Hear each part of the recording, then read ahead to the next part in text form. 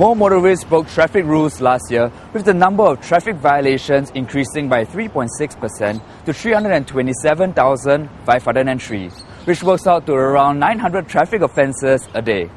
This is according to the annual road traffic report released on Friday.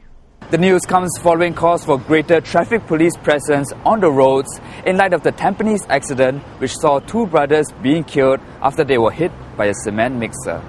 Road users still want to take a chance. When they do not see us around, they will try to take a chance and commit traffic violations. And that's why we need to increase our presence on the roads itself, whether is it through the use of technology or through deploying either traffic police officers or auxiliary police officers to help us enforce all these traffic rules. But given the limited number of deployable officers, the traffic police will monitor the road situation by increasing the number of enforcement cameras on the roads and digitizing all red light cameras by 2014.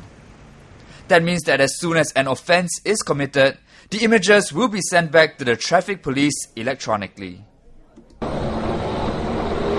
Accidents caused by motorists beating the red light also came under public scrutiny last year after the fatal Rochor Road crash in May involving a Ferrari and a taxi.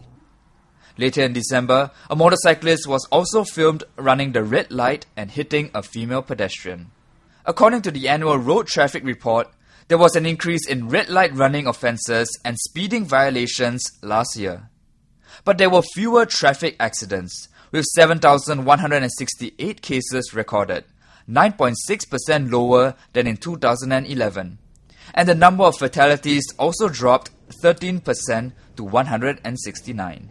This year, the traffic police will broaden its community outreach efforts, especially to vulnerable road users such as the elderly and young. 3 preschools currently have their own mini road circuits to teach young children about road safety.